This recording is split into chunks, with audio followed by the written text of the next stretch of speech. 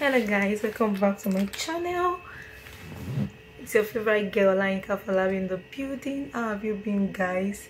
So yeah, this vlog will just be kind of a day in my life kind of vlog.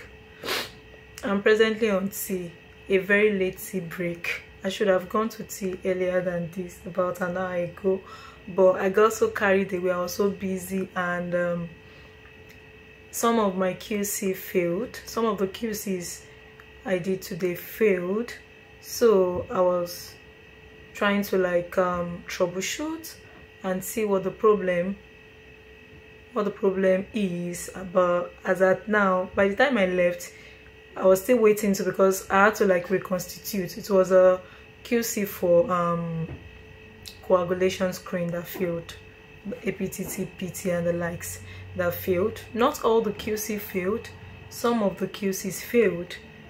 We have about 7 QC materials, yeah, but on that analyzer I was running about 5, so some failed for some analytes. You get, like the APTT was fine, but some of the PT failed and some fibrinogen failed. So of course, you know, and that's one of the reasons why it's always good to have like a backup analyzer. So I already did maintenance and QC on the second analyzer. It passed, everything is fine. So that's one of the reasons why we don't do maintenance on 2 analyzers at the same time. You have to be sure you have one analyzer running in case you have emergency samples to run. You ensure that you are done with the maintenance of one analyzer before you move to the other one. So yeah. Oh, okay, it's fun though.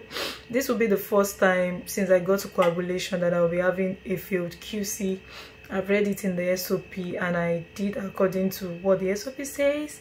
So you can have a question, what would you do if QC fail? Yeah, you do what the SOP says.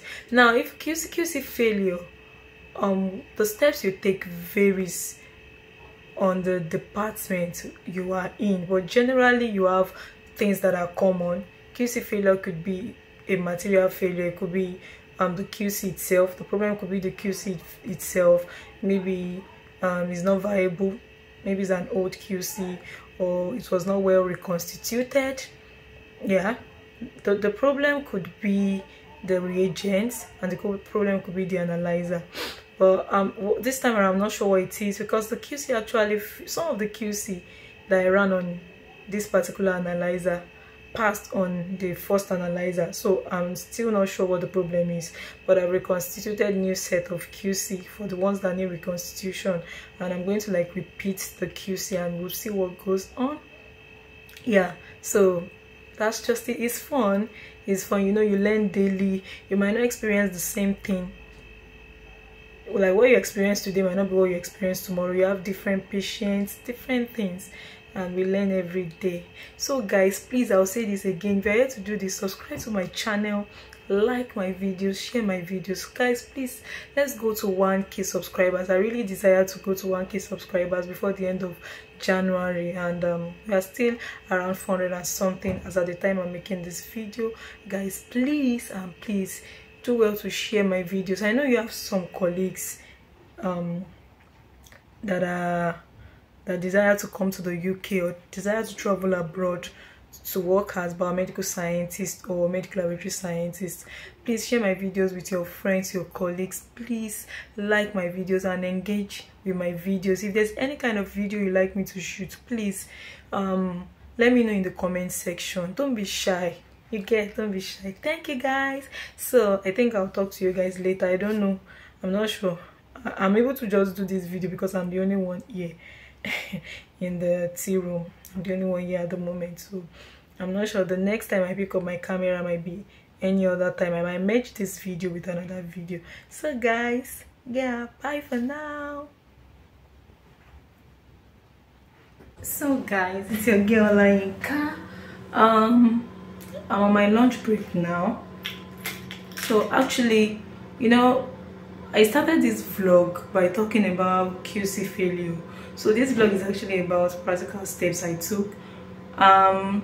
apparently after the reconstitution and all of that, the QC still failed, and the next thing I did was to change the reagent. And for the PT reagent, we usually reconstitute it before loading it. So we had the reagent on ground as we reconstituted, and I loaded it, and QC passed.